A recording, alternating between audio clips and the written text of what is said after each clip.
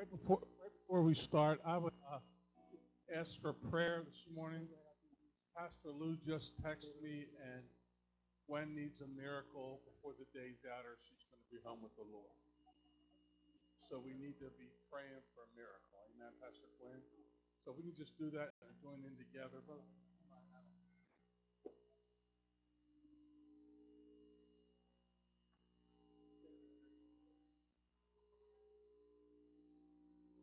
Father, we enter into your presence humbly, Lord, but with a heavy heart, Lord. We lift up Pastor Lou Bartolado and his wife, Sister Gwen, going this way. Father, you are the ultimate authority. You are the last appeal, Lord. You are the first.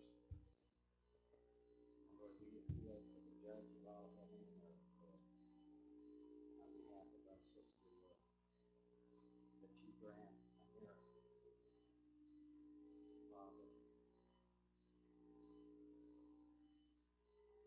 Lord, touch their hearts, help them to know your peace and presence in the midst of all of this. Lord, by your Holy Spirit, we ask that you breathe life-giving energy into her whole body, Father. Raise her up. Do something that no man can do. Lord, thank you that you're God of grace. We ask that you shower these two with your mighty grace and unconditional love. Many mercies. We give you the praise, Lord, for who you are and what you're doing and what you're going to do. We come against Satan and any demonic power, any evil spirit in the mighty name of the Lord Jesus Christ and the power of his precious blood. Yes, Lord. Man those spirits to lose Sister Gwen and go straight to the pit of hell and stay there forever. Amen. In the name of the Lord Jesus Christ. We speak deliverance of body, soul, and spirit, of mind, will, and emotions. Father, you sent your Son to pay the price. He took those stripes that we might be healed, Lord. And Lord, there were stripes that he took for Sister Gwen. And Lord, we come to you on the basis of your word, Lord, in faith, Lord. And we're confessing on her behalf healing by those stripes, Lord. And we celebrate Jesus this day and every day, Lord, just because he's worthy. And Father, where there's lack of faith, Lord, as the body of Christ comes together, we add our faith, Lord.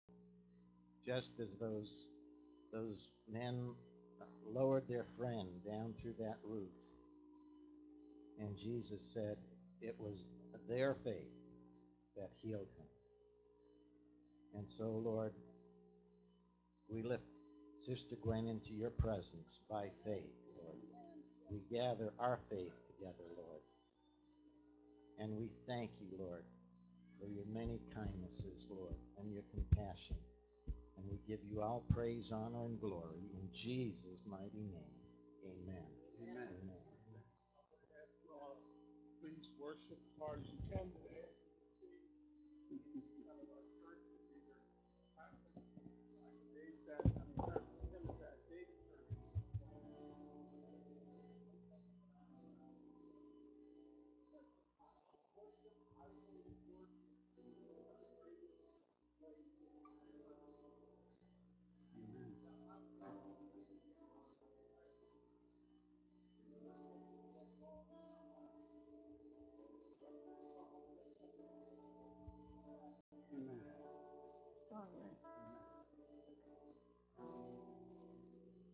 Lord, I will give you thanks with all my heart. I will sing your praise before the heavenly beings, and will bow down toward your and give thanks to your name for your constant love and faithfulness. You have exalted your name and your promise of everything else. One day I called and answered me. You increase my strength within me as we call on you today, the church body. Give you thanks for your greatest gift. Mary, did you know that your baby boy would one day walk on water? Mary, did you know that your baby boy would save our sons and daughters? Did you know that your baby boy has walked where angels trod? And when you kissed your little baby, you kissed the face of God. Mary, did you know that your baby boy would give sight to a blind man? Mary, did you know that your baby boy would calm a storm with his hand? Did you know that your baby boy has come to set men free? That this child that you delivered would soon deliver you? Mary, did you know? The blind will see, the deaf will hear, the dead will live again. The lame will leap, the dumb will speak, the praises of the Lamb.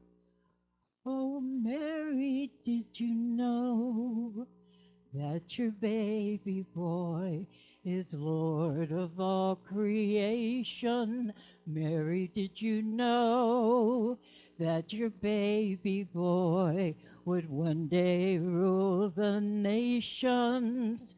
Did you know that your baby boy is heaven's perfect lamb? This sleeping child you're holding is the great I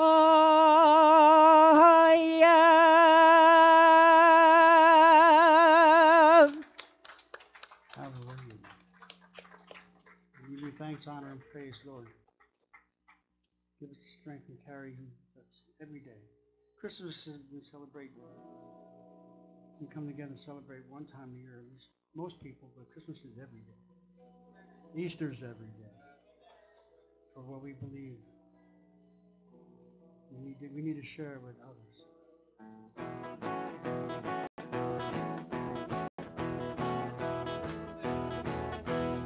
Go tell it on the mountain, over the hills and everywhere. Go tell it on the mountain that Jesus Christ is born. While shepherds kept their watch o'er the flocks by night, behold, throughout the heaven there shone a holy light. Go tell it on the mountain, over the hills and everywhere. Go tell it on the mountain that Jesus Christ is born. The shepherds feared and trembled when low above the earth rang out angels' chorus that hailed the Savior's birth. Go tell it on the mountain, over the hills and everywhere. Go tell it on the mountain that Jesus Christ is born. Down in a lowly manger, a humble Christ was born, and brought us God's salvation this present Christmas morn. on the mountain, over the hills and everywhere. Go tell it on the mountain that Jesus Christ is born. Go tell it on the mountain, over the hills and everywhere. Go tell it on the mountain that Jesus Christ is born. Go tell it on the mountain, over the hills and everywhere. Go tell it on the mountain that Jesus Christ is born. That Jesus Christ is born. born. Good morning, everyone. We're glad you came out to worship with us this morning. I hope everyone had a Merry Christmas. I've seen lots of pictures on Facebook, so it sure looks like people did. Well, we're glad that you came out this morning. We just want to do a couple quick announcements. Don't forget the church office is closed this week. But if you have a need, you call Pastor Tim. If they don't answer, leave a message. They can't call you back if you don't leave a message. So if you have an emergency, you have a need, make sure you call one of them. There'll be no youth or leadership tonight either because of the holiday, but they'll start back up next week in January. And also, don't forget the ladies' tea is coming up on January the 9th. So ladies, mark your calendars for that, 3 p.m. It's just a good day of fellowship and fun. We play games, we have tea, we eat cookies. And so make sure you bring a batch of cookies to share, and we get to go home with lots of cookies. And then a really special announcement, January the 13th, which is a Wednesday night at 7:30. Pastor Phil Capuccio is going to be here. So many of you know Pastor Capuccio. He has a prophetic ministry that he travels around the world, and he has a word that he feels God told him to bring to Florida. And so we're one of the first places he's going to deliver it. So mark your calendars, come out that night. I'm excited to see what God has for us. Amen. Yeah. And if you'd like to purchase a DVD of our Christmas play that we just had, The Fourth Wise Man, they're available now. It's a $10 donation. You can share them with your family and friends. We've already ordered a bunch of them that we're sending to everybody all over because I'm believing it's going to minister to people, because it was one of the best plays that we've ever done here. So if you didn't get to see it, buy the DVD so that you can see that also. Then we have another important announcement. We announced last weekend that we were going to have a dance conference on January the 15th, but we just found out yesterday that our person who was going to come and do the conference for us cannot come that weekend. So, yeah, good reason. She found out on Christmas Day that her family has planned a surprise birthday party for her on the 15th. And family and friends are coming from all over the country to celebrate. And when they found out that she committed to do this to us, they had to tell her. So she emailed Kristen yesterday to let her know. But it's just postponed. It's not canceled. We're actually meeting with her tomorrow, Kristen and I, to get another date. So we are going to have it, but it's just not going to be on the 15th. But just keep your eyes and your ears peeled. We will let you know as soon as we get that date and time. Amen? Yeah, she's even writing a whole workbook on dance and prophetic dance ministry and drama and flags and all that stuff. So she's excited to come. So we will schedule it as soon as we can. Amen? And we got a couple birthdays this week. Mimi's birthday is on Tuesday. Mimi. Happy birthday, Mimi. And Jarrett Pratt's birthday is on the 31st, New Year's Eve. So make sure you tell Jarrett happy birthday. Amen? Now, how many people are ready to worship? I tell you what, if you missed it last Wednesday night, we went to Countryside Mall and we did a flash mob, and we had the best time. Amen. And we really touched a lot of people. People in our group had people coming up to them afterwards just telling us how much they were blessed by it and how exciting it was, and it was so much fun. So we're already preparing for next Christmas. All right. So next Christmas when we do it, if you didn't come out, make sure you come out because it was we had just a great time and it was a great evangelism tool. So make sure you keep that on your calendar for next year. But in the meantime, we get to worship this morning. We sang "Go Tell It on the Mountain" Wednesday night. Yeah. We proclaimed it. We shouted it. Somebody even told George they heard him. They were at the other end of the mall. We were at the ice skating rink, and George started "Go Tell It on the Mountain," and a man that was shopping heard him and kept following his voice until he found us. So George proclaimed it loudly Wednesday night. Let us proclaim it loudly this morning in Yes, here. sir. Amen. Let's worship. Yes. Go tell it on the mountain. Oh, tell it on the mountain, over the hills and everywhere. Go tell it on the mountain that Jesus Christ is Lord. Go tell it on the mountain, over the hills and everywhere. Go tell it on the mountain that Jesus Christ is Lord. The shepherds kept their watch for silent flocks by night. Behold, throughout the heaven there shone a holy light. Go tell it on the mountain, over the hills and everywhere. Go tell it on the mountain that Jesus Christ is born. Shepherds feared and Tremble, little heaven, the earth, rang rang the angel chorus that hailed our Savior's birth. Go tell it on the mountain, over the hills and everywhere. Go tell it on the mountain that Jesus Christ is born. down in a lowly manger. The humble Christ was born. He brought us God's salvation, the blessed Christmas morn.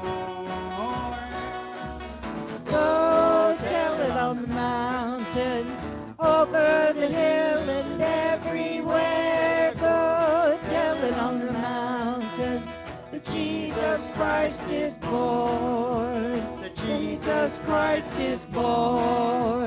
That Jesus Christ is Hallelujah. born. Thank you, Lord Jesus. Hallelujah. Mighty name.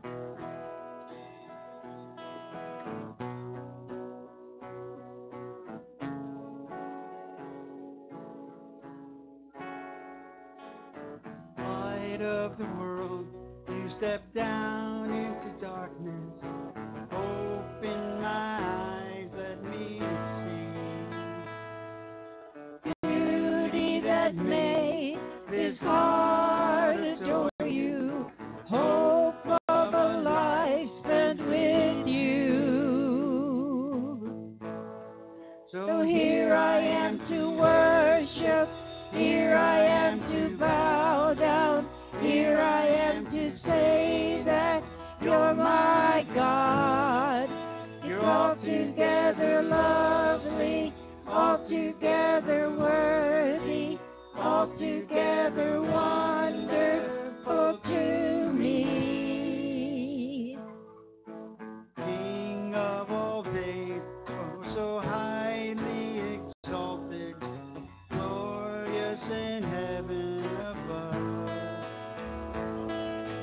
Humbly you came to the earth you created, all for love's sake became poor. Here I am to worship, here I am to bow down, here I am to say that you're my God.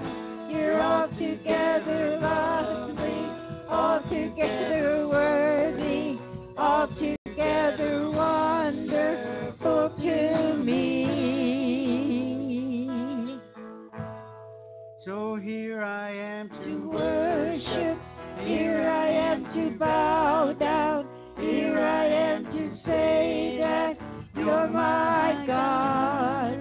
You're altogether lovely, altogether worthy, altogether wonderful to me.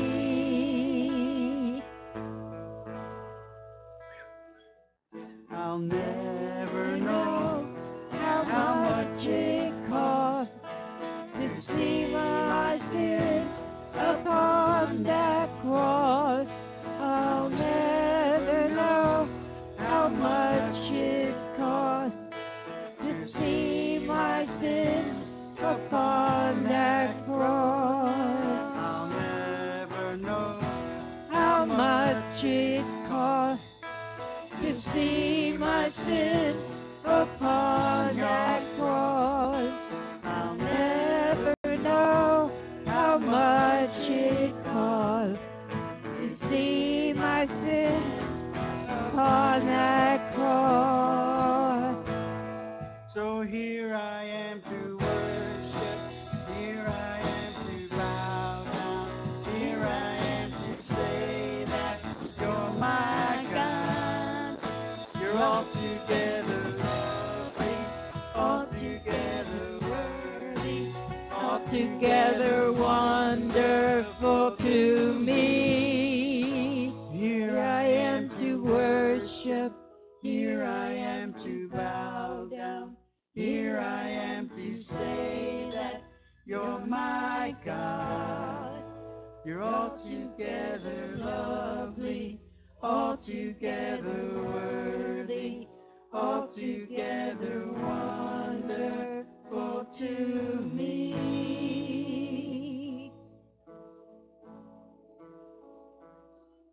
I'll never know how much it costs to see our sin upon a cross. I'll never know how much it costs to see my sin upon that cross. So here I am to worship, here I am to bow down, here I am to say that you're my God. You're altogether lovely, altogether worthy, altogether wonderful to me. Here I am To worship, here I am to bow down, here I am to say that you're my God. You're Altogether lovely, altogether worthy, altogether wonderful to me. Thank you, Jesus. Thank you. Oh, Lord Jesus. All the kings of earth will give you thanks, Lord. When they hear what you have promised, they will sing of the Lord's ways. For the Lord's glory is great. Though the Lord is exalted, he takes note of the humble, but he knows the haughty from afar. If I walk in the thick of danger, he will preserve my life. Thank you, Lord. Thank you. My Jesus, my Savior, Lord, there's none like you. In all of my days, I want to praise the wonders of your mighty love. My comfort, my shelter, tower of refuge and strength. Let every breath, all that I have, never cease to worship you. Shout to the Lord, all the earth,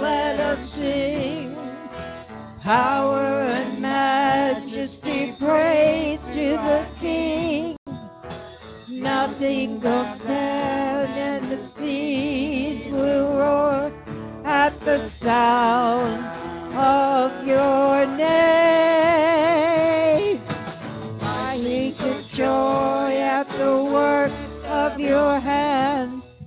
Forever I'll love you, forever I'll stand. Nothing compares to the promise I have in you. My Savior, my Jesus, Lord, there is none like you. In all of my days, I want to praise the wonders of your mighty love. My comfort, my shelter, tower of refuge and strength. Let every breath, all that I am, never cease to worship you. Shout to the Lord, all the earth, let us sing. Power and majesty, Praise to the King. Mountains bow down and the seas will roar at the sound of your name. I sing for joy at the work of your hands. Forever I'll love you, forever I'll stand. Nothing compares to the promise I have. Nothing compares to the promise I have.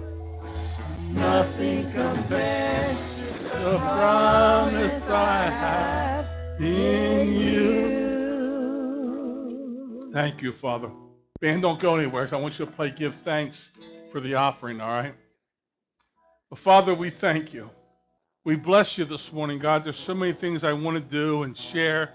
Being the end of the year, Father, getting ready to go into 2016. I just ask for your anointing on this service. God, let your presence be upon your people. And I'm careful, God, to make sure you receive all the glory and all the honor. It's in Jesus' name I pray. And just say amen and be seated. Say amen and be seated. Can we have a stool over here? We got one. Never mind. I'm just going to be a few minutes, then we're going to take an offering, and then we're going to sing again. But about 3 o'clock this morning, the Lord woke me up, and I went out of my office and was praying. It's funny because I couldn't get Lou off my mind, and then I just gave him a little text, and when he texted me with the news about Gwen, we really need to pray for them because one of the reasons, Saints, this is Lou's second wife that has had cancer, and she died on New Year's Eve. The first wife did, and we're entering that season again. And I don't want, please, if God's going to take her, either take her before or after. Don't make Lou go through exactly the same thing. That's my heart's cry for Pastor Lou right now. So please keep him in prayer with that. But anyhow, God gave me. He usually gives me a scripture that we post for the year. And this year he gave me two. He gave me two scriptures. They kind of go hand in hand. The one I say it so often here, it's probably become automatic to us, but it's Hebrews 11:1. I don't know if it's up there or not. It says, "Now faith is the substance of things hoped for, the evidence of things not seen." And I just want to drop in your heart again. Remember, I don't have to hope or have faith that I drive a Kia van. I got keys for one. It doesn't take faith. It takes faith that you have things that you can't see. But without hope, take my echo off, please. Without hope, you don't have anything to seed faith with. Faith is the substance of things hoped for. What the world right now is trying to destroy, what terrorism does, it destroys hope. it causes fear. Fear is the opposite of hope. And it causes, and when you start losing hope in things, you don't have anything to seed your faith with. See, I hope for a lot of things to happen. Now let me give you the second one. You understand where I'm coming from. This is 3 John, and it's verse 2. It's only one chapter. It says, "Beloved, I wish above all things that thou may prosper and be in health, even as thy soul prospers." And I believe that's what it says, right? Okay. I make sure I make sure I understand when y'all look at somebody who made like I was speaking French here. I want to make sure we were all right. But God wants us to prosper. God's not looking at a way to get you. He's looking at a way to bless you. Amen. Whether you believe that or not, he's always looking for a way to encourage you and build you up and bless you. If you would do that to your children, and the most righteous thing you did, the Bible says, is filthy rags before God, how much more would God, towards his children who is perfect, want to bless his children? So he's not looking for ways. He's looking for ways to prosper you. And part of the ways he wants to prosper you is he wants you to keep hope alive in your heart. Keep that alive in your heart, that your faith may grow. Without faith, the Bible says you cannot please God. It takes faith to please God. You got to have faith. I'm not putting faith aside for hope, but you need hope in order to see faith. I can't walk around and demand a apple tree to grow if I don't have seed. Right? So my seed for faith is hope. I hope for things. And with that, when I start seeing these things, I'll start to prosper. God's going to prosper me both in health and wisdom and understanding. And I'm starting to understand what God's trying to say to his church right now. Stop looking like we're in a doomsday. The worst thing that could happen is the very best thing to a Christian. Christ comes back. If you believe in the first coming, you got to believe in the second. Come on. So if the worst thing that can happen to us as far as the world considers is that we leave, or we stay, or whatever, whether we're raptured or not, who knows? Bible isn't clear on it. But our bishop taught us, teach them that we go, that we stay, and if we go, thank God. But whichever one it is, we win. That's right. If you believe the Bible, you win. And we're going to have the ability to do that. So this year, put those two scriptures back up, please. Can you put them up together, or no, is that asking too much? If you don't know how to do it, switch them back and forth. But these are the two scriptures that we're going to really be building on for this year. These are the ones God's going to be putting in our hearts. You're going to hear me quoting these a lot this year because I believe God's trying to say something to the church as far as coming together, both in your hope and your faith, and be ready for a prosperous year. I believe when the world economy is dropping, come on, God's is not. I believe when everything around you looks dark and doom, I'm going to preach this in a minute, you are in the light of the kingdom. Amen. As a matter of fact, you are the light of the kingdom. So don't let the world destroy you. Don't let what's going on around you cause your hope to disappear. When I got this word from Luna today, my heart broke. I got a sister that's fighting cancer, but yet we've had over 60 people in this church get healed from cancer, and 2 people that personally I would love to see God do a miracle for. He's not doing. But how many people know he's still God?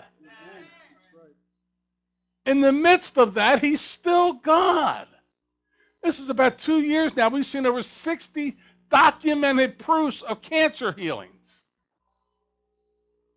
in this place. The word of the Lord is we're a cancer-free zone, and 2 people close to me are going to be dying from cancer unless God does something miraculous right now in the midst of it. I'm not letting go till they breathe their last breath. I ain't letting go of the promises of God. But his wisdom is better than ours. Come on. What the enemy meant for evil, God always turns around for good to those that love him and serve him. Come on. And I believe God is a God that's going to do something miraculous. I'm glad to see more people show up. I was getting worried that my whole church deserted me for Christmas. Amen. Does my heart a little bit better. I thought everybody left me. But God has got a plan. I know we got a couple of visitors here today. Sir, I know you told me you're from Germany. But God just put something in my heart when I stood outside and saw you sitting there.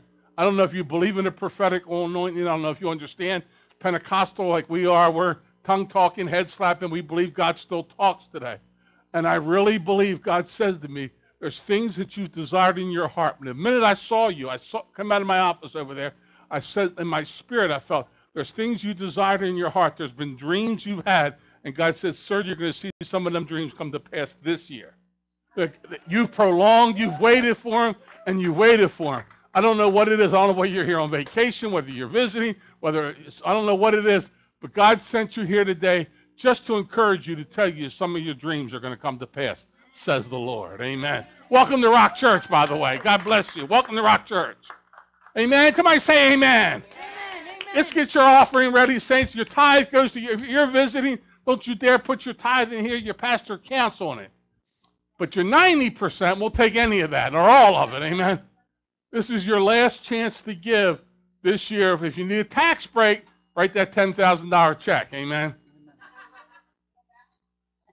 That's between you and law, not me. Amen. Father, I ask for your blessing upon the gift and the giver. Father, as we give our tithes and our offerings unto you today, Lord, we ask for your blessing. We give you the glory and the praises. In Jesus' name I pray. Let everybody say. Amen. If you need an envelope, please lift your hands. We'll put an envelope in your hand. We don't take a tithe and offering around here. We bring it. Amen. Bring your tithes and your offerings forward, saints. Give thanks with a grateful heart. Give thanks unto the Holy One. Give thanks because He's given Jesus Christ, Thank you, Lord. His Son. Whoops. Give thanks. That check bounced. Give Thanks unto the Holy One.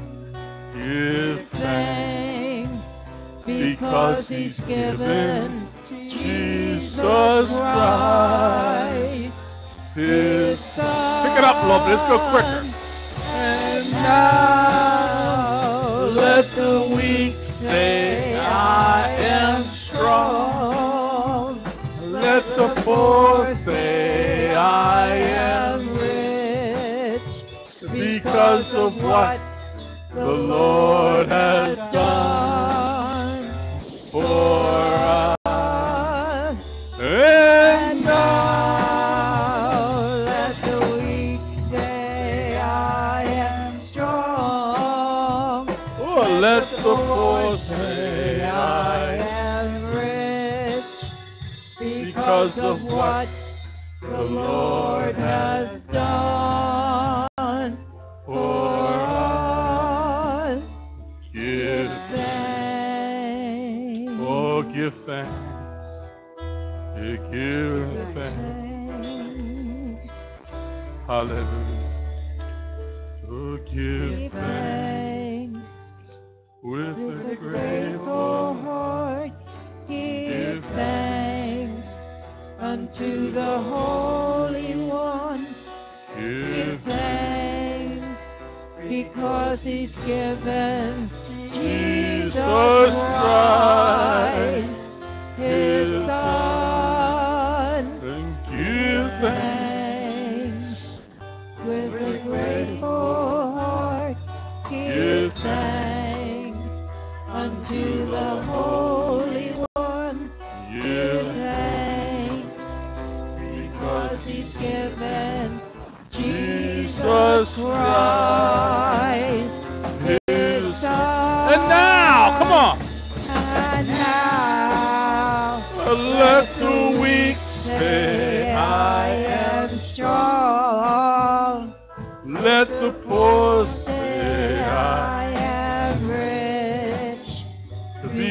because of what the Lord has done for us. And now, Let the weak say, I am strong. let the poor, Let the poor say, I am rich. because of what Because of what the the Lord has done for us. give Thanks. Father, we give you thanks for what you're doing in the earth, what you're doing in this earth too, Lord. We just ask for your blessing and we give you all the glory. It's in Jesus' name. Let everybody say amen. Amen. Let's be seated in his presence, Junior Church. Children 13 and under, Brother Wayne, stay seated. Are allowed to. I got to remind Brother Wayne he's not 13 anymore. Everyone. They can all go over with my beautiful, beautiful bride. I've already preached this to her. She gets it way before you do most of the time. She's my guinea pig. How many of you read Dr. Gwynne Shaw's daily devotional? Just a couple of us read it. I read it faithfully every morning. I read Christmas Eve service, and I'm going to preach it to you a little bit here in a minute. I think it's too important. I'm not preaching out of our book because I knew so many people were going to be there. I'm preaching a mini series right now that Dutch Sheets wrote called The Pleasure of His Company. I think I'm on lesson 19 or 20, somewhere around there. And there's so many people out. And I want people to continue walking in this vein of it and not miss it. So I decided, as I read this one Christmas Eve, I didn't know exactly what I was going to do, but I read this one Christmas Eve. It's called Put on the Armor of Light. And it's going to talk about the three loves that the Bible talks about in a minute. So I'm just going to share a little bit there. And I'm going to try to get you out of here a little early, let you go home. I know it's vacation time still, and I'm blessed this week. Next week, my wife is off of work. And pray for me, because if Lou needs me, I'm out of here at a drop of a dime for Pastor Lou. You guys understand that, right? So if he needs me, I will hop in my car and head north. And I got a couple of Wayne and Diane said they'll ride along with me. They'll go up and ride along with me, give me company and help chauffeur me. And it's hard for me to fly anymore because of the pressed air with these hips and knees the way they are till Blue Cross decides they're going to pay for the surgery or wait for Medicare, either one. But my lawyers advised me not to fight them. It would cost me too much money, and they would prolong it until Medicare kicked in. So I have to wait. So we're just believing God for the miracle. Meanwhile, I just didn't realize how bad till I flew to Baltimore recently, how bad that pressurized air hurts arthritis, and it does. Amen. So just keep me in prayer that we will drive, and I don't mind driving. I can get out anytime I want to and walk and stretch at that point. 95's got a million restaurants or rest stops you can stop at on the way up north. So just keep us in prayer as we do that. But open your Bibles to Romans 13. Listen to me. If you don't bring a Bible to church, you're missing something. I don't say this often. I know we put them up here behind me and all that, but it's still not the same as your Bible. And if you don't own a Bible, you see Missy after this church, and we'll buy you a Bible. I found out this young man here yesterday. You all right? I found a young man here I gave him last Sunday, Janice's dad. I found he never owned a Bible of his own. The only one he ever owned was one the Gideons gave him. And that's why we bought him that Bible, saints. I wanted him to have his own sword, his own Bible. And I thank God we have them on phones now and all that stuff. But you can't write in that one. And it's okay. It's not a sin to write in your Bible. Some people, my associate pastor here for years now, he's pastoring the Rock Church in Largo. He was an old Nazarene, and they cherished the book as the book itself being holy, not just the words of it. One time I was preaching about standing on the promises of God, and I threw my Bible on the ground, went over and stood on it, and Pastor Dave went, but he got a heart attack because I was literally standing on the Word. And I did it as an impact because you know how many people know it's good to stand on the Word of God. Not naturally, but the Bible always says first in the natural, then the spiritual. So I was just trying to make an impact about it. This book itself is not holy, it's the contents. Amen. It's the author that made it holy. Come on. And what makes it holy is that you start living it. When you start living it, it becomes holy in you. Come on. Y'all with me? Some of you with me? All right. It is, saints. Come on. This book was put together by, I don't know, that's right, I forgot we had it redone. This is a Thompson Chain reference. I don't know who the author, who the publisher was. Kurt Bridge. Kurt Bridge is the one who put this book together, but the Holy Ghost inspired it. Amen. Dropped it in the hearts of men, and men wrote it on scrolls. And it's been, how many people know this is still the bestseller year after year after year. The Holy Bible sells more than any book ever written. Amen. It still is the bestseller. They never post that, but every year this is the bestseller on the bestsellers list. The Holy Bible is. Amen. But because it's good that it's on paper, but it's a whole lot better when it starts getting written in your heart. It becomes more alive when it's written in your heart, not just on paper. Come on, say amen. Well, I'll tell you, if I don't pastor you once in a while, I miss the boat. So don't forget that. Bring your Bible to church. Sometimes I know I made George stop using his phone because I think he was looking up scores more than he was the Bible. Amen. So sometimes I'm sitting there watching him, and I hear him go, oh. When he was saying that in front of the Bible, so I know he wasn't doing that. Amen. I'm teasing George. He's not even hearing I'm teasing him. Chapter 13. Let every soul be subject unto the higher powers. That's right, chapter 13? Yeah. Of Romans. Romans 13, 1. What I really want to read is, I'm going to get to verse 12, but I'm going to read it all. Let every soul be subject unto the higher power, for there is no power but God, the power that be ordained of God. Do you hear that? Any power that's on the earth, God has ordained it. Let me say it again. A-N-Y. Any power that is on earth, good or bad, God has allowed it.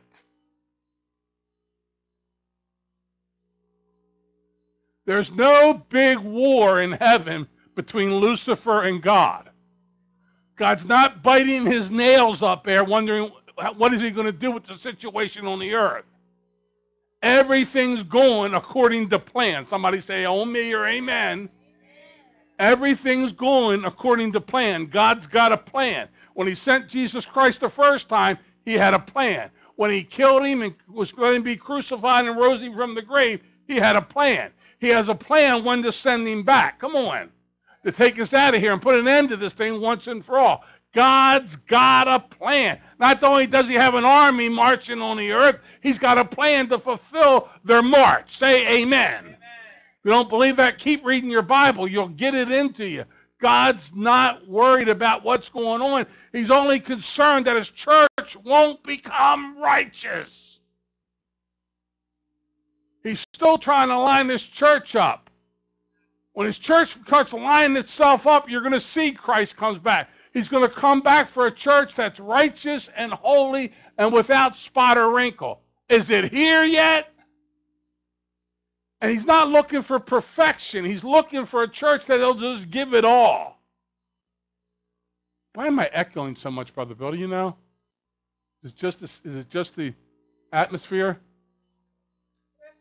It's me? Whosoever therefore restraineth the power, resist the ordinance that they resist, shall receive to them damnation. I can't preach all this. For rulers are not a terror to do good works, but to evil. Wilt thou not be afraid of the power? Do that which is good, and thou shalt praise of the same. For he is the minister of God to thee for good.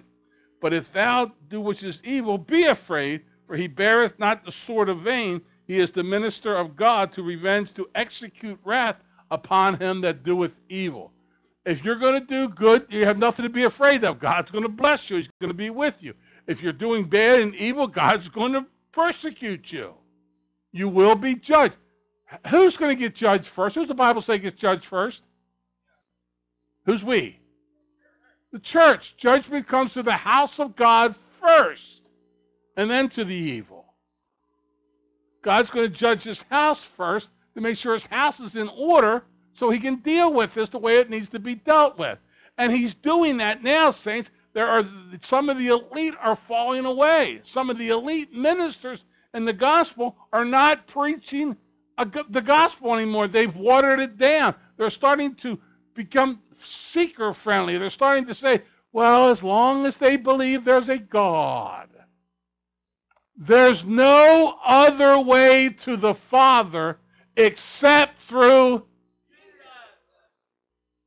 Jesus Christ, his Son. He made the way. Stop watering it down.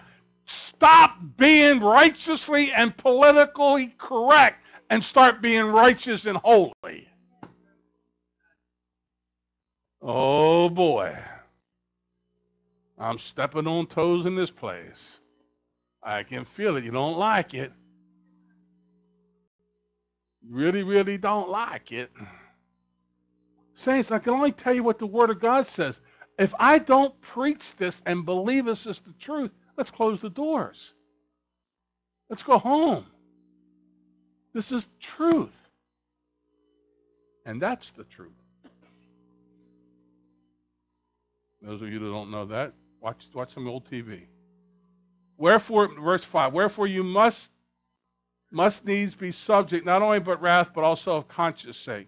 For this cause pay ye tribute also, for they are God's ministers, attending continually upon the very thing. Render therefore to all their dues, tribute to whom tribute is due, and custom to whom custom, fear to whom fear, and honor to whom honor.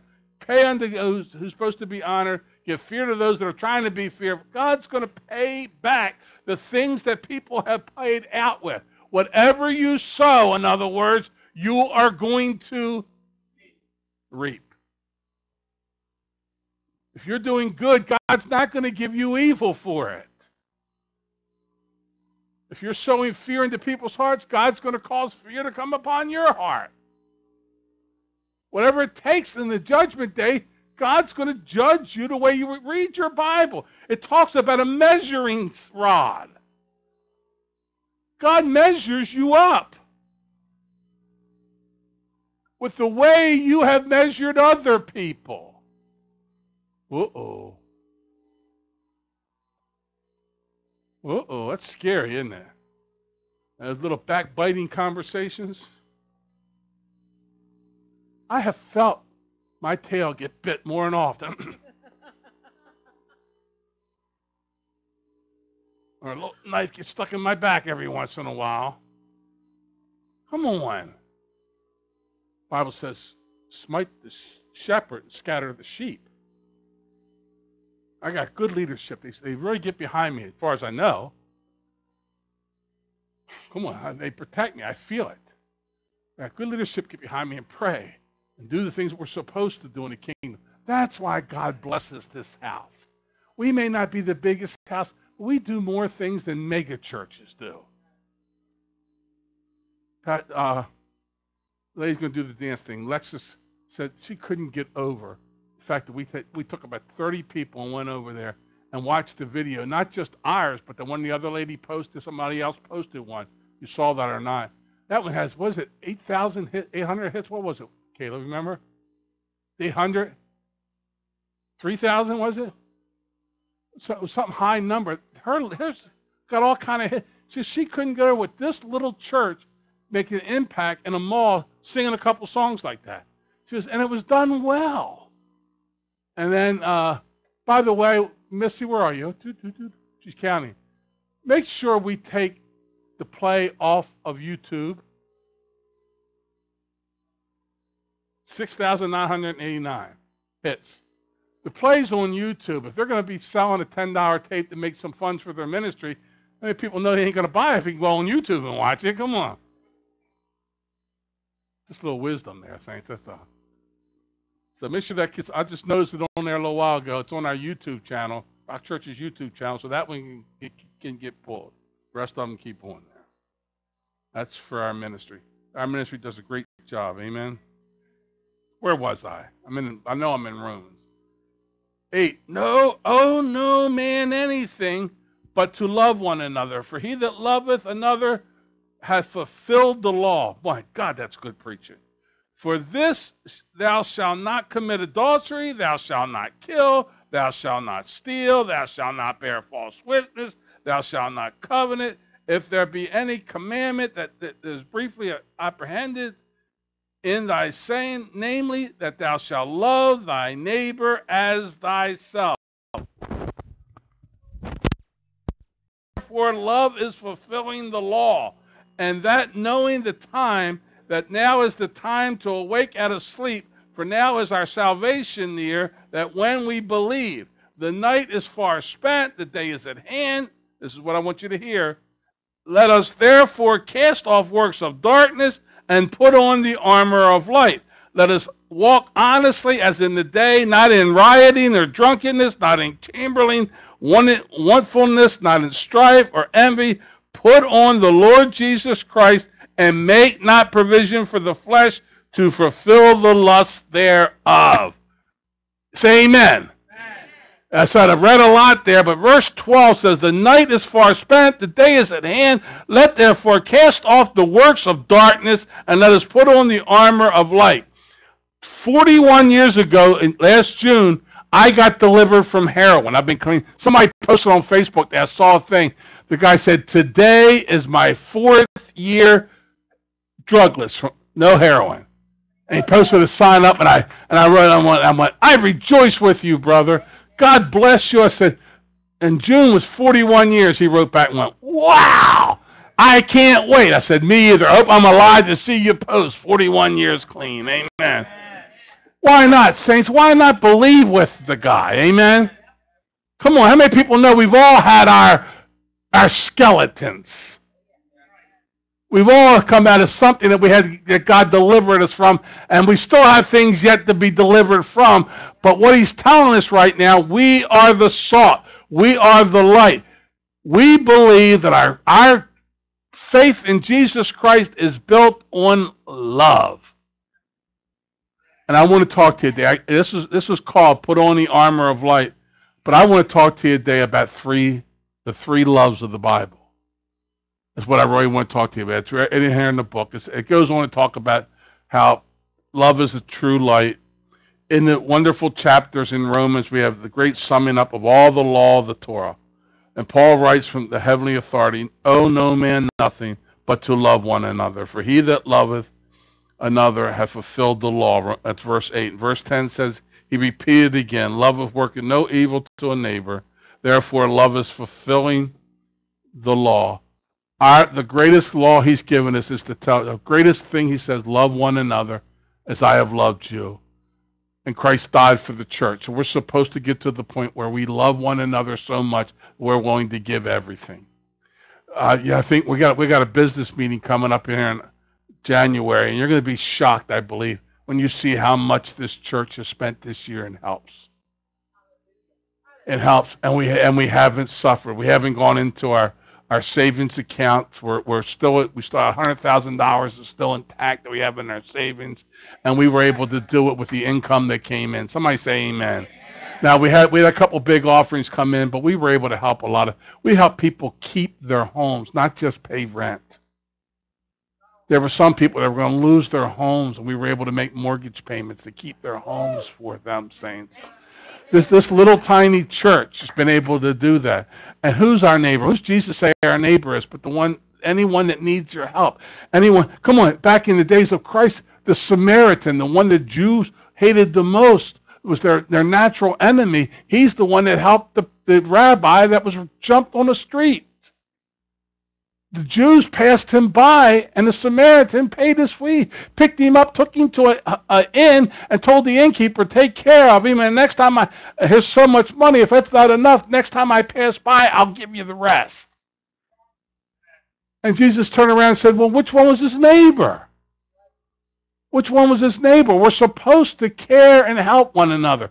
I do block parties not to get our name out there, not just to say, hey, look at us. We do that because we go into lower income areas. We go in where people have needs over there at Westminster Home. Not everybody's a lower income area, but there's a lot of Section 8 housing in there for unwed mothers and mothers with children and all these things. We go in there with the blessing.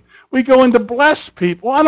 Can you imagine taking used clothes into a white-collar neighborhood? It wouldn't work. We go into a lower income areas that we can help people and bless them and encourage them. And not only do we go to give the natural things, but we go give spiritual. We spend 3 hours singing and praising and worshiping and dancing and doing all these things to bring the gospel the way Jesus did. Jesus didn't teach in the temple all the time. Read your Bible. You know, he did. I think it was only one miracle in all the recorded Bibles that he did in the temple. Every other thing was on the street or someone's home. Jesus did his miracles where the people were.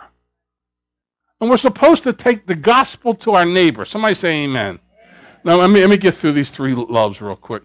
The first one, we all know this one. You should know this one. It's called agape. In the Greek language, there are 3 different words to use love. I'm going to read right from her book, if you don't mind. I can't say anything better than she said it, and I'll preach what I want to between. The 3 different uses for love. The highest, purest, and closest to the kind of love God has for us, divine love, is agape. It is a word which is found in the ancient Greek literature. It seems to have been inspired through the Holy Spirit, who is the giver of tongues or of languages and healing and all this, especially for the writings of the New Testament. It is a supernatural love that only God can give because it's unconditional and undeserving love. It contains a compassion and can continue to flow or exist even when it's not reciprocated. It is not the natural affection that we have for family, friends, or the way most of us love God. See, most of you get angry with God, and when things aren't going the way you want them to, you're more angry with God than you are with God. Say amen. Come on. I just had a moment in my office, to be honest with you. I cried out, why? I didn't get my answer. It's not mine to know why. And I know that. God's got a plan. But his love is so strong, and his love is unconditional. Even when you're angry and you're broken, his promise to you is he will never leave you nor forsake you. He loves you in the midst of your yelling at him. He loves you in the midst of your crying. He loves you when you're throwing your tantrums. Come on, I'm not the only one that's ever thrown a tantrum before God. Come on. There's a couple of people being honest here. And this other word, I'm terrible. These are Greek words. I have a hard enough time with English words. Is it called phileo? Phileo? Is that right? Phileo. The second kind of love is called phileo in the Greek. It is the kind of love friends have for each other and for our families. It is from the root that we get the word Philadelphia, the city of brotherly love. It's the kind of love we have one for the other. It's funny. It's really wild sometimes. I've had people in this church that come to this church and they say, I don't like to have the meetings when somebody comes in one Sunday or one day after church and wants an appointment and they come in and say, oh, Pastor Brian, I love this church and you and Sister Kim so much. I make my oath here. I'm going, oh my God, here they go, out the door. They're on their way out. Almost everyone that comes in does all that, pat me on the back, and it scares me to death because most of the time the enemy gets a hold of them and they're on their way out the door. I'll say something they don't like, or I'll do something they don't like. And a lot of people, I remember when I first started preaching to some of you, and you would hear me agitate my wife. Boy, I wish some of you ladies I could take cameras of you. Till you understand, Sister Kim doesn't even hear that. I've been doing it since she was 5 years old. I'm 8 years older than my wife, but I've known my wife since she was 5 years old. Her and my kid's sister went all the way through school together. I used to tie her hair in knots when she was a little girl, and all that thing. So, oh yeah, that's love, boy, and all that. But the love we have one for the other, it's conditional. We will try hard not to be, but it really is conditional. Even husbands and wives. Come on. That's why divorce is rampant in this nation. Do you know the church is in greater divorce status than the non-church right now? Isn't that terrible? There's more people in the church getting divorced now than not in the church. They get a hold of the truth. When I teach a marriage class, come on, those who've had my marriage class here, what's the one thing I tell you to do? Write the word what down on a piece of paper and burn it. Write the word divorce down, both of you, on a piece of paper, go into your home, put it in a frying pan, and set it on fire like it's out of your vocabulary, because there should never be a divorce. No matter what, it's a lifetime commitment. Work through it. That's why my agitating doesn't bother Sister Kim. Most of you would have divorced me on day one, amen? But Sister Kim's learned to put up with it because she knows, honestly, most of the time, till I get to know you, I don't tease you. But once I get to know you, come on. I agitate you because it's my way, it's my little way of saying I love you. Some of you are going, well, don't love me so much. That's just who I am. I like to have fun. I believe life's supposed to be a blast. I really do. I believe life's supposed to be fun. I got a painting over here, someone picture of Jesus laughing.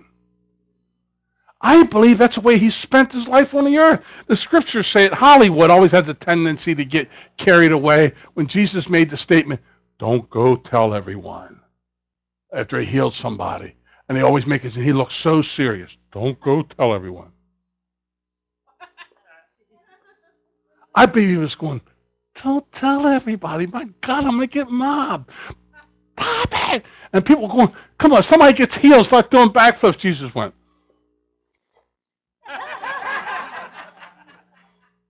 I believe he started laughing.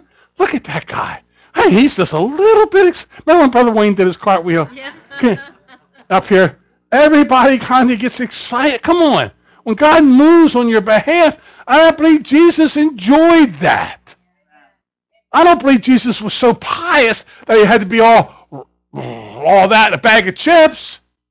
I believe he enjoyed. I believe the garden cry, take this microphone from me, take this cup from me, had to do with he didn't want to leave. He wasn't afraid to go through it. That wasn't the first time he knew he was going to go through that. He knew it from the beginning of time. Just that he didn't want to leave his people again. Here God in the flesh was back walking on the earth like he did with Adam and Eve. And he's going, oh, Father, can you take this cup from me? So earnestly that he bled through his pores. Wasn't fear. People say, Jesus was so afraid. Come on. He has perfect love, and perfect love casts out what? Say that little three-letter word again. You know what the word all means? It means all. It means everything. Every bit of it. Pretty interesting. The word all means all. And the third kind of love is eros, E-R-O-S. Did I say that right, Tricia? Eros. Eros. The third kind of love is eros. The kind of love does not necessarily mean love, but rather it refers to the sexual desires or giving sexual pleasures. Animals have this, come on, but they don't have agape. There are some animals that have phileo, whatever that, if I'm saying it right again or not, love, a friendly relationship between them, but agape love is much higher and much greater. I'm reading this straight from the book. It refers that love comes from God, and God is love, and the source of love. His love will never reach its limit. It gives, and yet it is undiminished. It's like the river that runs through the country, the villages, the towns, the cities. The farmers use it, the people of the towns use it, the villages use it, great cities use it, yet the river keeps flowing until it pours into the ocean, where it gathers up and returns again upon the land that is in the great river. That is the great river of the love of God. We drink it, we wash our clothes in it, we bathe in it, we run our great generators by it, and there is always more and more. Agape love is like the river that doesn't run dry. You can't use it up. God loves you so much, you can't possibly use it up. And I have people say, then why is all this stuff happening in the world? Why don't God just put an end to it? Because he loves you so much, he's giving you freedom of choice. I love Kim. I do not control Kim. Nobody controls Kim. I have tried. Ain't happening. When I had my office over here one day, Misty was working in the office. She went down into the file cabinet to get something out of the bottom file drawer. I hurry up, went and put my feet up on top of the file drawer and said, I finally got a woman bowing to me. Look at this. And I took a picture of it. And I showed it to Bill. I finally got a woman to bow. Can't get Kim to do. Misty went,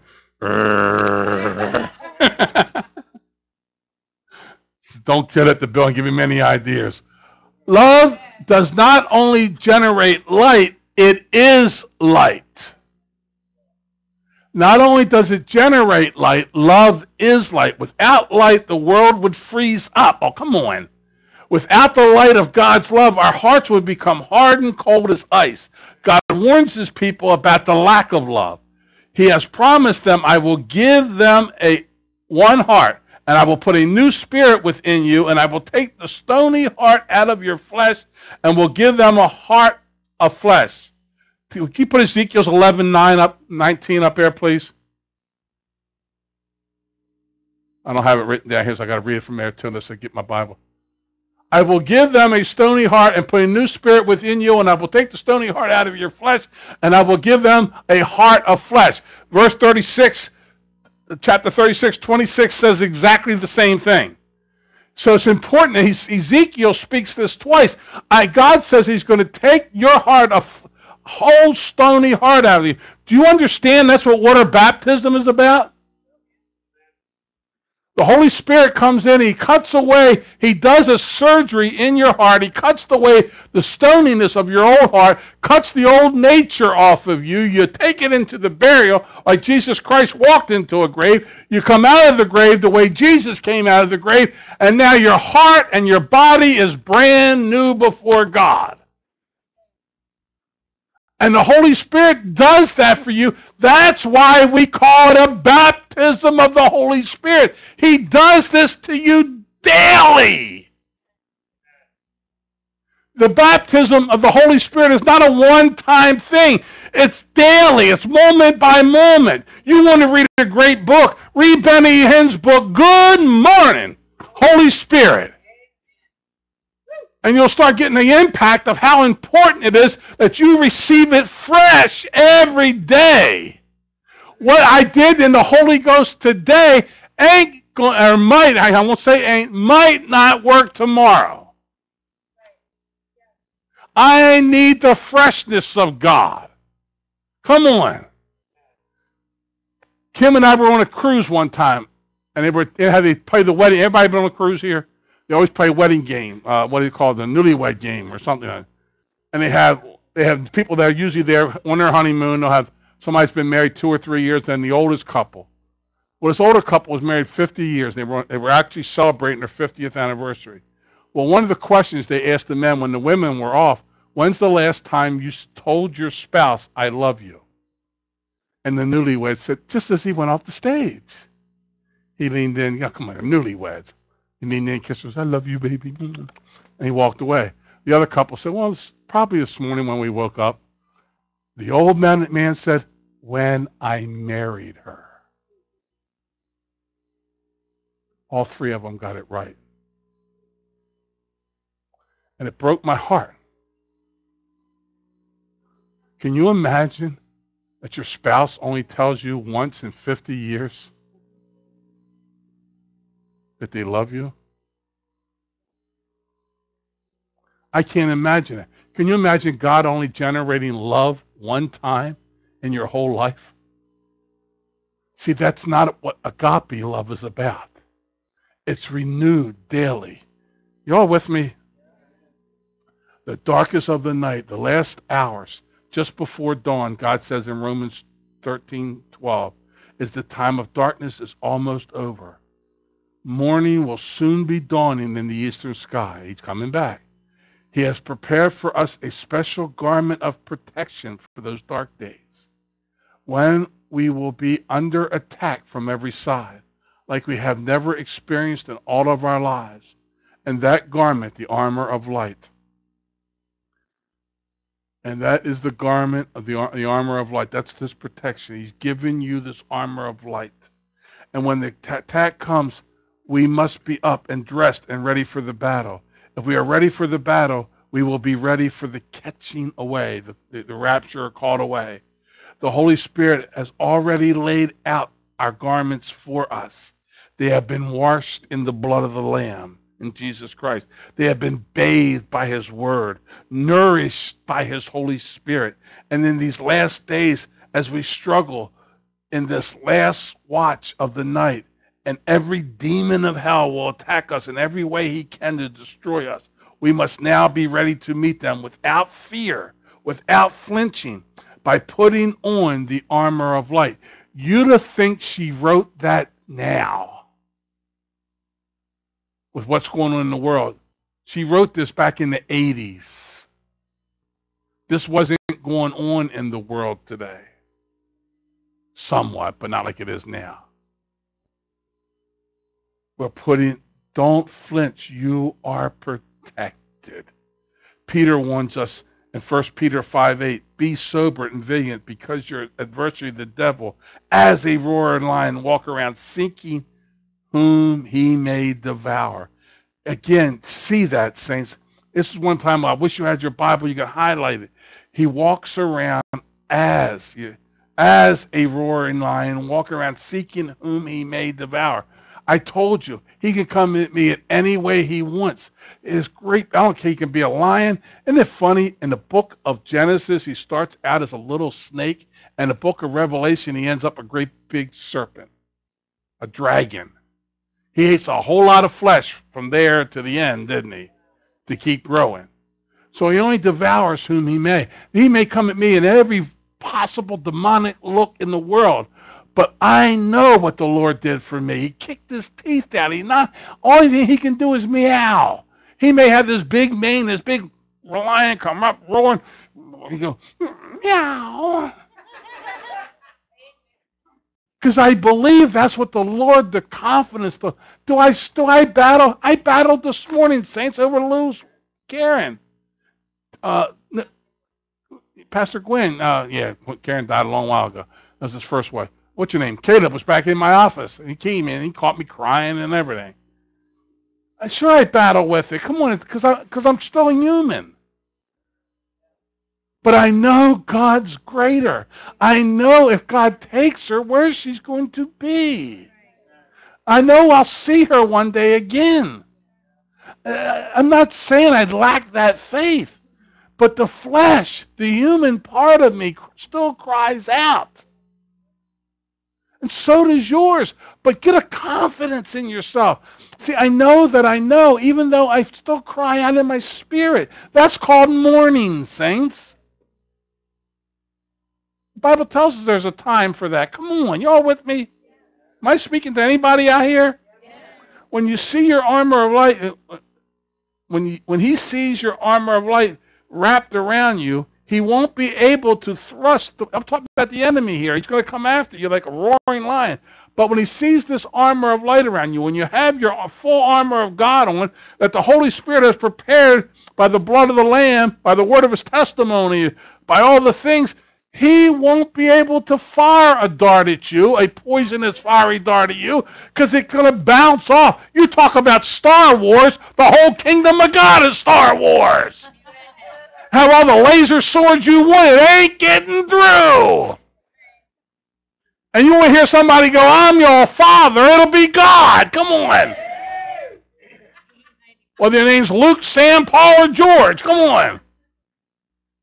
You Star Wars people, they got that straight from the kingdom. Come on. Brian, I'm your father. Thank ya.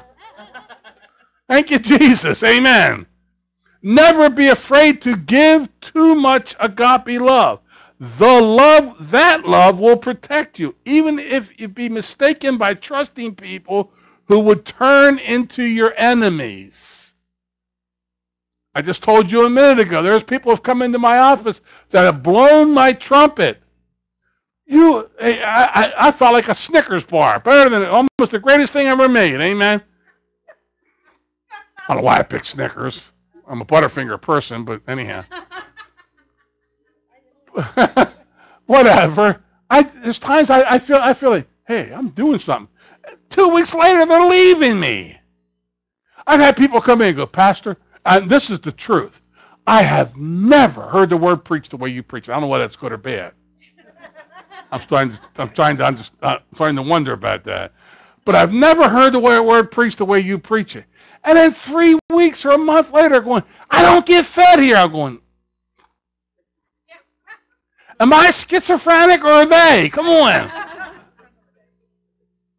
A minute ago, they're blowing my trumpet. The next word, I don't even know how to feed people. Well, obviously, I know how to feed people. But the kingdom of God, saints, is what I'm talking about here. Love people. Know the three loves. Understand the three loves the Bible gives us. But build your life around the agape love, the unconditional. Learn to love people when they're not lovable. Stop hating the enemy. Do you realize the ones that everybody's putting down and hating right now are made in the image of God?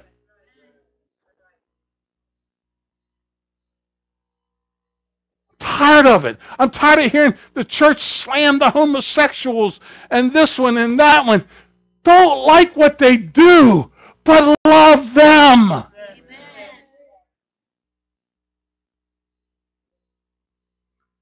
I don't like sin. I don't like the sin I get involved in from time to time. And don't say you don't, because then you just did. I don't do the big ones no more. Come on.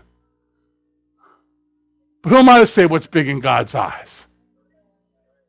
I had somebody say to me once, I had a couple deacons that smoked. And they said, Pastor, how can you let a demon. Almost sounded Baptist then, didn't I? How can you let a deacon smoke? How can you let a deacon smoke? I said, give me chapter and verse where it says they shouldn't. Well, what about the temple being the temple of the Holy Spirit?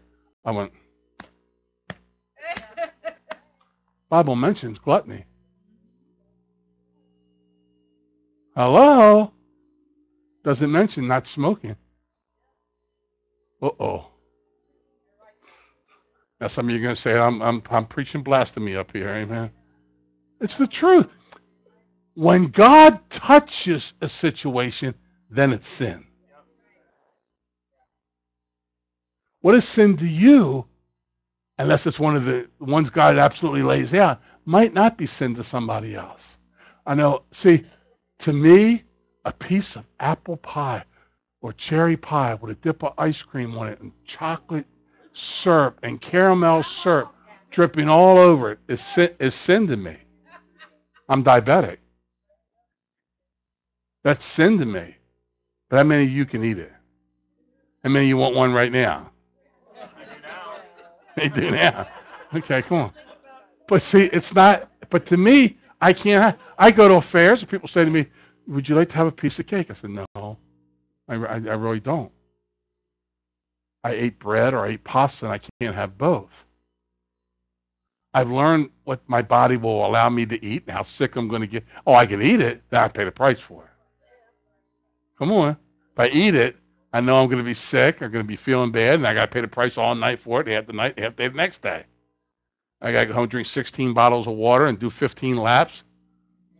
Now somebody bought me a block that says, walk around, lay this block down on a piece of floor for Christmas and walk around it twice and tell everybody you walked around the block twice today. Amen.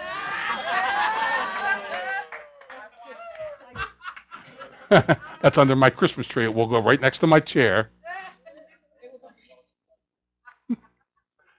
Never be afraid to show it. God's protection with those hearts who are pure to him. And I'm going to close. It's time to go home. In these dark days, the only protection you have is the armor of light, of love. It will give off light so bright, listen to this, that it will blind the eyes of the one that's holding the arrows in their hands. That's what it did to Saul of Tarsus when he was persecuting me, the Lord says. It blinded him, and it changed his heart. And then Pastor Gwen wrote this, trust me, keep on loving. It's the right thing to do. Say amen. I know you're finished with your Christmas vacationing and partying for Christmas, but New Year's coming up. I just challenge you, church, to stay in love. If you get around your family and all this, and I know sometimes the holidays are not good family times. People bring up things and there's some people, anybody in their family got the person you hope has never had a party? Am I the only one that has these kind of people in their families? All right. Y'all just don't want to raise your hand in case they're watching on television. I understand. But there's always somebody you really don't want to be there. And when they walk in, it kind of dampens the party. Love that person. Especially that person. Especially that person. They need it. The only reason they come in with that kind of a mentality is because they don't feel lovable. They don't feel they're wanted. And they're hurting and they're broken. And if you'll turn it around, you'll blind all that darkness. You'll blind it, you'll bind it, and then you get the opportunity to tell them about the agape love of Jesus Christ. Amen? All right, now I have something to do this is part of my job that I hate. We have someone that's leaving us, that's heading north. North, right? Northeast. Catherine is going to be moving to Orlando. And we're going to pray for her, and we're going to just ask for God's blessings. This is one of the things I have issues with because I'm not sure personally if she's supposed to go or not. So her and I've already talked. She knows how I feel about this. And it's not something I'm not saying or not. If I had a thus saith the Lord, I'd have no problem saying it. And she knows I don't. So she's got to go with what's in her heart. That's what I told her. I'm going to anoint her with oil, and we're going to pray for her. We're just going to ask God's blessings upon her and where she's going and what she's going to do. Can I have the leadership come stand with me, please? You can have a seat, Kathy.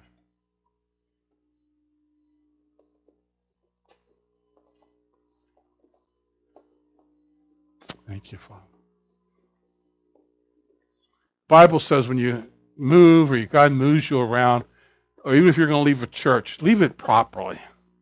Come to the pastor and get prayed for that they may release you and send you. Well, I'm going to release her. Because I got a feeling, I don't know why. I hope I'm wrong, make me wrong, but I got a feeling she's coming home. I don't know when, how long. I know she'll come home from time to time. Anyhow, she's still got family down here. But we're just going to pray, and we're going to let God's anointing be upon her life. Catherine's anointed. She's got a call in her life, and I want to see it go forth. Amen. Stretch your hands forward, saints, as we pray over her. Father, we thank you right now for the blessings of God. Father, I just pray, God, as she moves forward, God, that everything she puts her hand to and everything, God, she advances for the kingdom purpose, God, that you bless and you touch. Now, God, we just release her, God, from her accountability here, but not from her pastor, Lord. God, I just ask that you touch her. God, let the move be one of these. God, let her, when she's with her grandsons and these things, Father, I pray, God, that she becomes a light captain for them, God.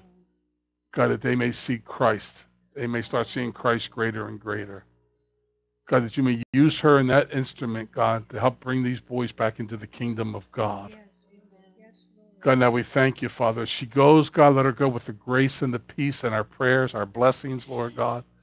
And we thank you right now. And it's in the precious name of Jesus that she goes forth, Lord. And let all God's people say, amen, amen, amen, amen. Come on, give the Lord a great big God bless you. Does anyone here not understand the Jesus Christ I'm talking about? Do you everyone here born again? Everyone born again? Well, good. Go out. If you're born again, go out and invite somebody into the kingdom. You know, that's what God saves you. He didn't save you to have a trophy. God's not into trophies. He told, let everything reproduce after its own kind. Now, don't go out and have a bunch of babies. Go out and bring some people into the kingdom. Don't have no more babies, Mom. All right, go out and bring them into the kingdom. Amen. Go out and introduce them to Jesus Christ. The rest of this season, use it. Brother Bill said it so preciously up here. Christmas to a Christian should be every day. Easter should be an everyday occurrence in our heart. Not just, I love this time of the year. My mama being Italian, I was brought up to love a Christmas. But love it with all every day of your heart. Father, I release your people now in the name of the Lord Jesus Christ by the power of the Holy Spirit. In Jesus' name we send them. Let everybody say, hug a neck before you leave. Don't you leave here without hugging somebody's neck. Amen. God bless you all. Go out and celebrate.